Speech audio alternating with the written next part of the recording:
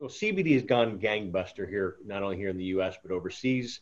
Everywhere you turn, gas stations to your dentist office to CVS and all these. They have walls and walls of so many different options of all these products.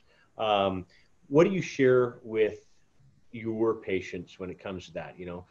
Hi doc, I have access. I just purchased this. Are there any warnings that and what are there any warnings you share with any of your patients? Well, there's a whole lot of discussion around the THC and the levels, particularly if we're going to use something like botanical and that sort of thing. When it comes to CBD in particular, I think that, we're in this really weird place right now where sort of the sales and the marketing have way outstripped the science behind it.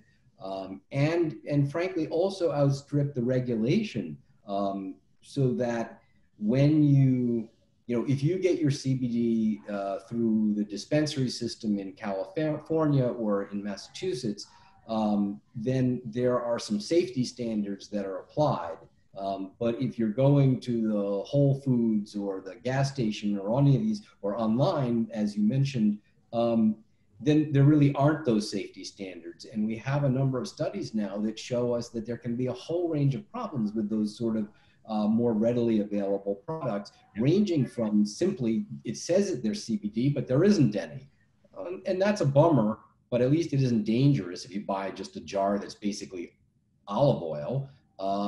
But then from there, what we found is that some of these preparations have contaminants like heavy metals or pesticides, which obviously are not very good for you over the long term. And then worse than that, which just kind of floored me, is that we've actually found that there are products out there that have adulterants, meaning things deliberately added like benzodiazepines or even opioids to make them sort of do something, and so that the purchaser feels like they're getting something from the medication. But obviously, this is something that we would like to avoid, and certainly like to avoid getting when we don't know we're getting these things. Yeah. So, I think that there are a number of issues around that sort of over-the-counter CBD. Yeah. And then there's this other issue, which is really, sort of gets mentioned once in a while, but it really hasn't kind of caught on in national conversation, which is that CBD is significantly more likely to interact with conventional medications. So, if you're a 20-something-year-old and you're basically healthy and you have some anxiety and you want to take some CBD, it might not help your anxiety, but it's unlikely to do too much harm, assuming it isn't full of any of these contaminants we talked about.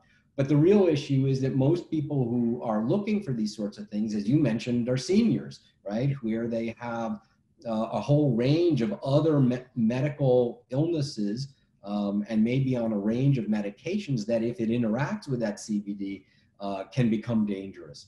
And that kind of drug-drug interaction is something that we physicians spend a fair amount of time being concerned with. And it's not really kind of getting out into the real world and where people are using this not necessarily with the guidance of somebody like myself, then we can start to see some problems. And I've had this come up in my clinic a few times because, it takes a lot of CBD to be useful, but it doesn't turn out that it takes a lot of CBD to start to get into that danger territory. So it really depends upon what you're taking, whether this can be a problem or not. Hi, John Malanca here with United Patients Group. I hope you've enjoyed our videos. Please click like as well as subscribe to our channel here on YouTube. Also, follow us on Twitter at Patients Group and on Facebook at United Patients Group, as well as for our podcast. Please click the link in the description below. We'll see you there. Bye-bye.